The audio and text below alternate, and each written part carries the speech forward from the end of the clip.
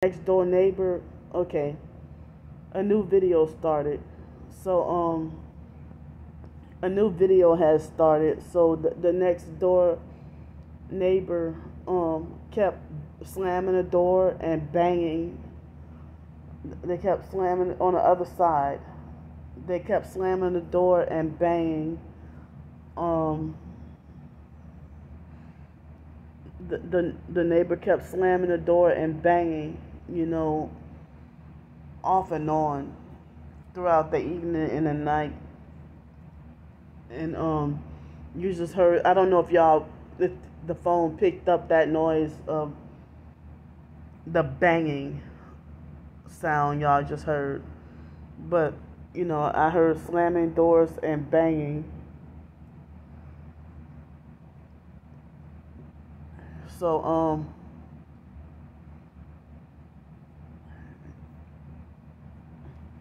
I hate firecrackers. I hate fireworks. And I have no friends or social life to go by anybody's house or church or anything for like 4th of July. And, so holidays in general, I have to just spend by myself and act like it's a normal day. And ain't nothing special. So but I heard holidays are satanic also. Recently I just heard people talk about Mother's Day and Father's Day being pagan and satanic also. So and I'm like, wow, I didn't realize that. I knew about the Thanksgiving and Christmas and Easter and Labor Day and all that being satanic and pagan. I heard that Labor Day is a Marxist holiday. So excuse me. And what other holidays? Yeah, like trying to figure out what other holidays they say is satanic. So Valentine's Day and stuff like that. It's satanic and pagan. But then some people even say birthdays are satanic, pagan, and Luciferian and narcissistic. I'm like, well, wow, I didn't know that either. That when you celebrate your own birthday, it's like you worship yourself as a god for a day and being Luciferian and narcissistic for your birthday and stuff. I didn't know that, but it would be hard for me to not. I mean, I not even allowed to celebrate. I have to be by myself every year anyway. But and I be broke because my birthday. Me and my twin sister, our birthday is at the end of the month, and then I be just barely able to have enough money to have like a birthday cake or anything. And all I can afford is to go to the go to the grocery store and get like probably Publix or something and get like a slice of cake that's like $2.99 and get like a smaller size tiny little thing of ice cream, like the small little dollar size Haagen-Dazs ice cream or something. And no candles or nothing, just and no happy birthday to me or nothing like that, and it's like with me living on Social Security and SSI and low income throughout all these years, that's that's mostly all I could afford, and I don't get nobody to love or care about me or wish me a happy birthday or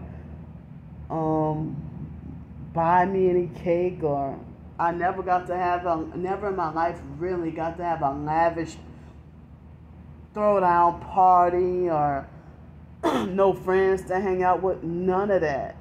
I have to spend every birthday alone every year. And then people tell me nobody wants to hear about your birthday or who cares. But when their birthday comes around, oh, they could take doggone vacations and stuff. Vacations to Europe. Lavish vacations, expensive vacations to Europe.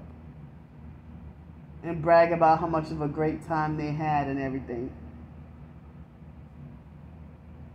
If they can take a vacation to France, Germany, and Italy, and then come back and live to boast and brag about it, or they'll take a cruise to the Bahamas or Jamaica or Dominican Republic or something. So but the beach is right here, and if I go to the beach for a birthday, oh, I get shunned for that. Like, you're not supposed to do that. But birthday or no birthday, I get shunned for going to the doggone beach. So mainland Pensacola is cheaper than Gulf Breeze, and Gulf Breeze is where the beach is. So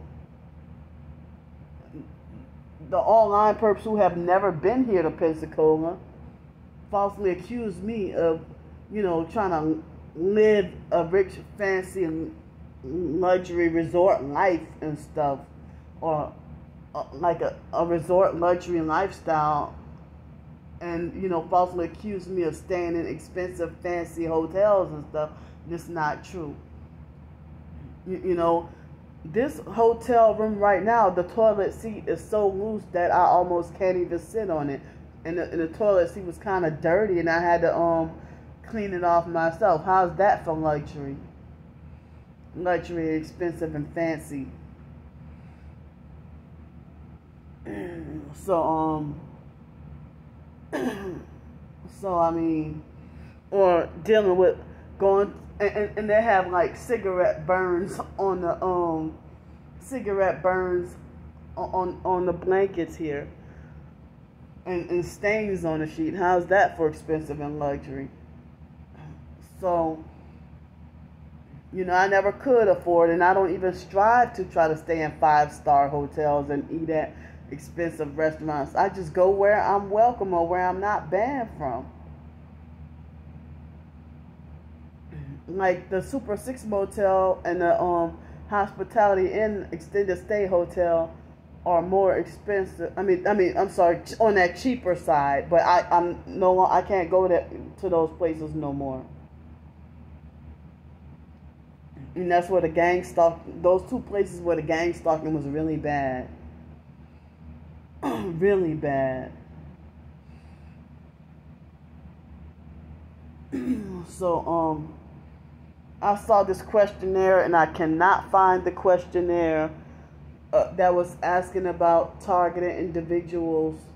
If your targeting is so bad that you can't have a permanent place to live, and you're forced to eat out at restaurants, or you're forced to eat, or if you're forced to stay in hotels and motels or be homeless on the streets due to the targeting. Or if you're blocked from work or employment or normal life. I cannot find that website with the questionnaire. I thought I bookmarked it, but I guess not. I don't know. But I wish I could find that website. I thought that I may have done a video on it. Something about the survey for targeted individuals. I hope I can find it. I hope I can come across that website again. So how they hinder and sabotage us. But they got something that I feel gaslit and confused about, that's deeply bothering me at the moment. But I'm just gonna wait and see. And but I'm not going to talk about it yet, but I'm just deeply bothered about something. So, I guess I'll hold off on talking about it. But, I'm not even going to give any hints on what is bothering me at the moment. I'm not going to give any hints on what's bothering me at the moment. You know, but I wish I could talk about it, but nobody's going to want to listen to me. They would rather defend and agree with the other person. So, you know, I have difficulty holding in things that bother me. You know, I feel like I have to express it emotionally, what's emotionally bothering me, you know. I hate being bothered about stuff and being forced to stuff in my emotions, and then when I do let them out, then everybody, attacks me or ignores me and stuff like that, But anyway, I feel like this free night makes up for the night that I had to pay almost double this past Saturday, but I would love to do another night tomorrow, but I mean, all it would take is like 2 or 3 weekend nights. If I were to do that, then my whole Social Security check is gone, and I still have to pay my storage bill and my cell phone bill. And I wanted to wash these clothes, these clothes that I have on. I wanted to, wash it in the machine, but I just got that $50, and I'm just gonna end up getting paid tomorrow. And I'm waiting for that fourth deposit from that other hotel. So yeah, this one I didn't have to pay a deposit, but the other one I did. But they got this hotel that I'm staying at. They got a location downtown that's poorer quality and noisier, but it's more expensive because it's downtown. But here, it's cheaper, but it's far out the way,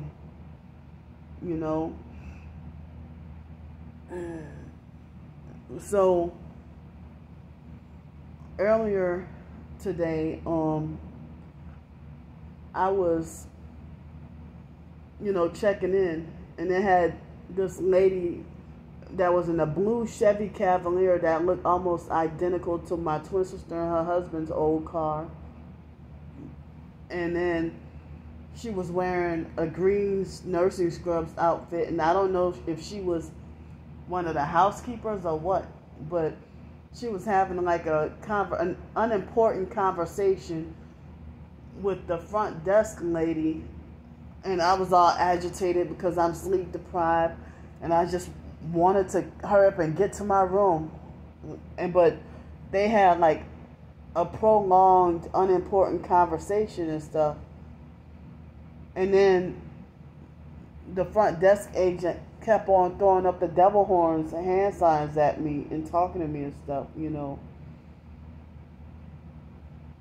But, and then at the restaurant for lunch earlier, they had this, I don't know, they had this girl who handed me my food, but she handed me my food, but then she kept on, she asked me at least four or five times if everything was good, and I was just so mad, and it felt like when Trisha tried to act fake nice towards me and try to butter me up and was perping me and stuff. I mean, I felt that same kind of disgusted and disturbed and annoyed. It's like, you ain't gonna cheat me out my food and then ask me if everything is okay. Hell no, ain't nothing okay, because I'm all mad and everything. But then y'all be the first to have your hands out for a doggone tip. But you call me entitled and greedy. I've lived a deprived life my entire life, and you still call me entitled and greedy and falsely accuse me of wanting to live in luxury. Or, think I'm too good for this or that or whatever. So, with my writing, I hate working on writing projects. And then I hate working on writing projects and then not being able to finish them in one day. You know, if it's a novel or something big, then that's expected, or a big book, then that's something expected. But something like a blog post or something smaller, yeah, I really hate that. But it's like I know tomorrow and probably Tuesday I got a lot of business to handle and a lot of things to do. And it's gonna be hectic with all this doggone rain and everything, you know. So I mean, I don't even know if they had any deadlines that passed, or with the housing, or if there's any way I can still get the housing. I hope they don't bump me back to the end of the list or nothing. You know. So I thought I could have sworn I thought I did update my address with them. So they sent the letter to the old address, and and only one time they called me, and I tried to contact them last year, and I did not realize that they were still. It might be part of the gang stalking for them to you know, hold off my housing by deliberately sending stuff to the old address. The address way in New Orleans. That's dumb. After I updated and told y'all my new address and everything. So they had this job opportunity. I'm not sure if they would hire me, but I said I do not want to do employment anymore. But this is like a 1099 job, but I'm scared about it because they try to say that, well, if you late, a little too late, or if you're too early for the see, they're hurting my shoulder again, my left shoulder. They causing pain to my left shoulder again. So if you're late or early to the job, then they charge you money for it, but it's a 1099 position. So that means that if I got into an argument with the perp employee and all of a sudden up and walked off the job or quit, then they said that they would charge you $100 for that. So I'm not trapping myself in something like that. And then the perp coworkers would take advantage of doing something like that on purpose, just for me to have to owe debt and more money and stuff, or be cheated out of my work. So, I mean, and I feel traumatized and need to back off. You know, I said that for the rest of my life, I do not want to be employed anymore. Like in 2017 and 2018, I got frustrated and said that I do not want to sign any more apartment leases because of the hell I went through. But I didn't realize it was connected with the gang stalking. So now I'm trying to fight back with trying to get stabilized housing again. But they might run me out my doggone housing, or bully me out my doggone housing, or, you know, community mobbing, neighborhood watch, InfraGard gang stalking programs, you know. So for the past week or two, I've been getting nothing but harassing comments on YouTube, and I've screenshot and blocked all those accounts with people trying to say you need help and you need a psychiatrist, or, you know, or, oh, what makes you think you're so great that people want to stalk you and you're the one who's a narcissist and all that and stuff. But they're jealous and freaking hating. So as I said, I want to be a full-time independent writer. I want to be a full-time independent writer, but they keep slowing me down with the forced homelessness and the sleep deprivation. And maybe that drone that was hovering over me last night kept me sleep deprived. And also me anticipating the rain That probably kept me awake too. So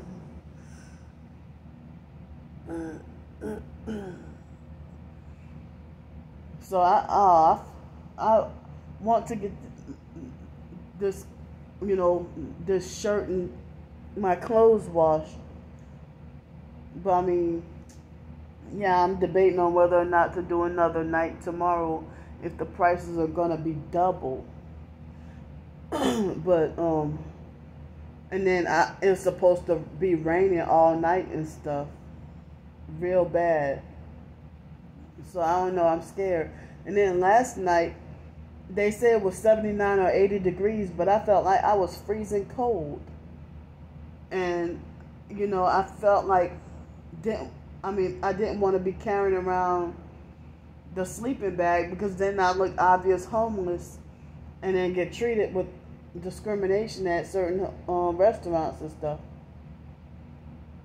So the gang stalkers, they stalk my blog but then block everybody else from reading my blog. But for any of you, my supporters, I mean, the professed targeted individuals, they avoid me like the plague. But it's very rare that I'll get a comment of somebody saying that they're targeted too, and saying that keep strong and all that. But it's like I know there got to be more targeted individuals, more real targeted individuals than this. But or maybe they might just be on different platforms. So I have a few TI people. I'm not really close with them. A few of them that is on Twitter. But I'm scared to get close with anybody because of all these failed relationships.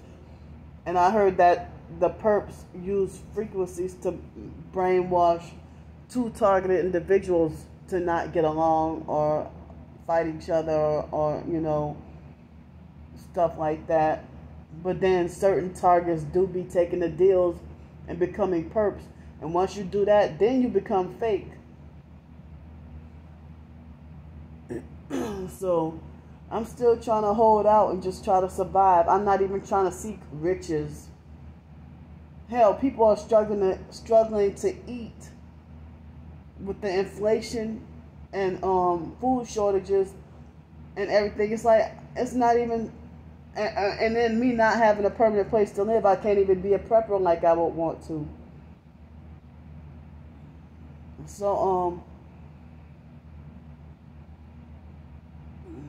yeah, I mean the food shortages, the everything shortage. And humanity's going down very soon. So many people are talking about that something's bad is anticipating to happen for the month of July. And so people are saying stock up and prepare and stuff. It's no time to be chasing money when money's about to be obsolete soon. But the thing is, me just needing help to survive day to day. Survive day to day.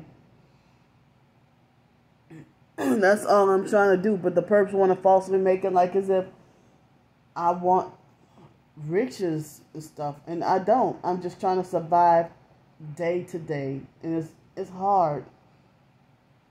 But they suppress you from getting anything at all unless you sell out and become one of them. And then after that, they'll stop calling you greedy and fat. They'll stop calling you mentally ill and crazy. And I don't want earthly friends anymore. I don't even care. So, I hate to be mentally agonized about something that's bothering me. That as I said, I want to hold out and wait and see. And I hate being gaslit and played with. And then the same people who gaslit and play with you, they're the ones who reverse it on you and falsely accuse you of doing that to them. Playing a game on them when it's them doing it to you. It's like, why waste my doggone time and play games? You know? So, I'm still trying to recover from what happened almost 2 months ago. So, I'm just letting y'all know where I stand. And I'm thankful and glad to be off the doggone streets, at least for the night. And, I don't know, I'm scared to have to go back on the streets, but, you know, before I go, I wanted to tell y'all about a man had made a viral TikTok video saying that extended stay hotels is the new trend with so-called, affordable housing. Since they want to do that 3.5 times the rent rule and stuff like that. And I heard more and more people are ending up staying in extended stay hotels and motels now. And tourists frown upon you staying at a hotel or a motel or whatever. But, as I say, I want to be like a full-time writer, personal writer and blogger. And, I have this cheap phone, that's time for a new one. But, I wish I could. I suck at photography, but I like to take pictures. And I don't know much of anything about photography, but, I like to take pictures of nature and food and certain objects and stuff like that, And, as I said, the gang stalkers are blocking me from getting to live the way I really want to and be very controlling and abusive, and then make it like how you gonna, in one moment, you say, well, Candy wants to be homeless on the streets. And then at the same time, and you say, don't help her. And then at the same time, you say Candy wants to live a luxury, lavish lifestyle. But then y'all call me illogical and crazy. How the hell am I going to want to live in luxury and live homeless at the same time? Now y'all the ones being illogical. But y'all didn't have to eat a doggone Lunchable or eat almost nothing for dinner. Y'all probably had y'all filet mignon and lobster with some crab linguine.